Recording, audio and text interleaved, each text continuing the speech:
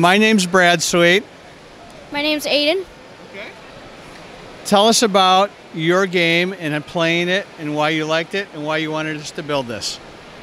So how I played the game is I found it and I thought I would like it, so I played it and beat it. So what you have to do is so this neighbor's hiding something in his basement, and so you go and sneak into his house.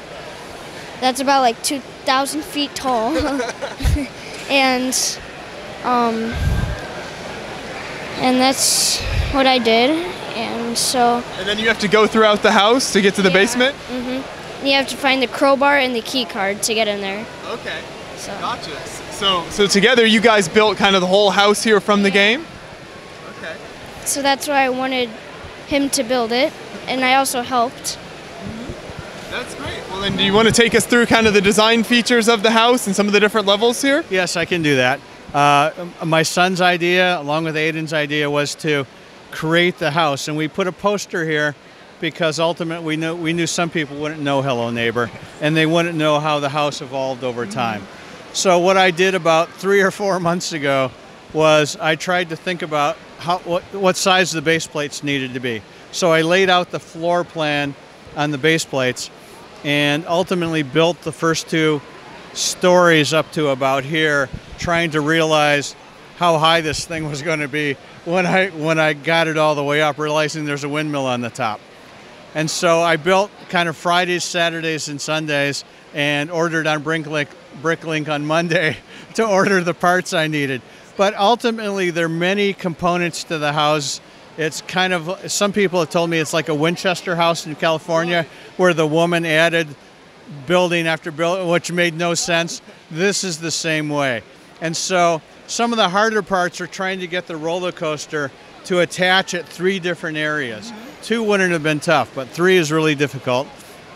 And so we have a little tram here that I haven't figured out how to make it come up yet without mucking the front of the house up. But so each little section is done separately. It's like a modular house, and so it comes apart. It ships easy enough.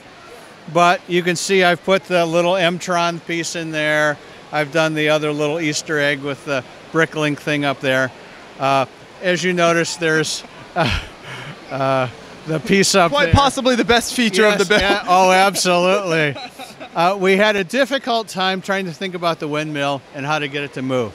Because in the game here, this silver piece actually spins. Okay. And there was no way in the world I could think of to get it to spin, to then spin that windmill. So my son came up with the idea of putting a motor at the top, using the GBC controller, 9-volt controller, and making it go as slow as we could, because it is 7 blades, not 8, and so it's naturally not balanced. Okay. And some of the blades, 4 of them are long and 3 of them are short. And so we didn't do the inside because I was very concerned I couldn't get the outside done in time. So I really focused on that. So it was a labor of love. There's a lot of color in it, which I like. The car, again, was my son's idea to take the Penguin car and change it from white to red. Okay. And so we did that. You had to do a few modifications because you can't always get the same pieces. We did try to put Hello Neighbor in a minifig at the door down there. A lot of the black wire is simply, when he built the house, he ran the wire outside of the house. That, and over on the lights over here, there's different pieces in back. The back is relatively flat.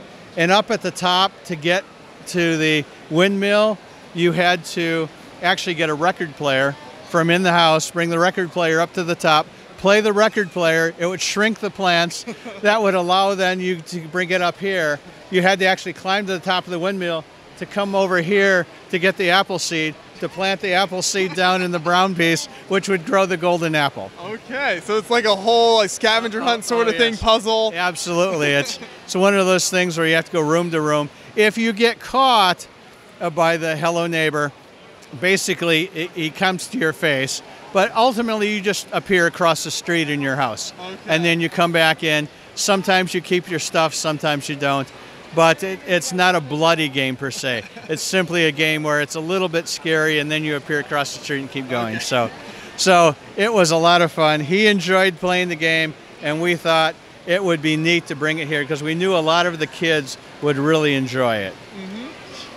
Yeah, it's a great game. So talk a little bit more. One thing that really stands out as well is like the chrome piping, the silver piping. Yeah. So are those pieces difficult to get a hold of and kind of fix out like you wanted? Well, as you can see on the map, he has done a lot of water piping. There's a shark tank in one of the things, and so I would say I probably had half the pieces at home from previous kits and those type of things. There's nothing hard to get if you go to Bricklink. It's just expensive. And the chrome pieces are expensive because there are only a certain number of sets that are there.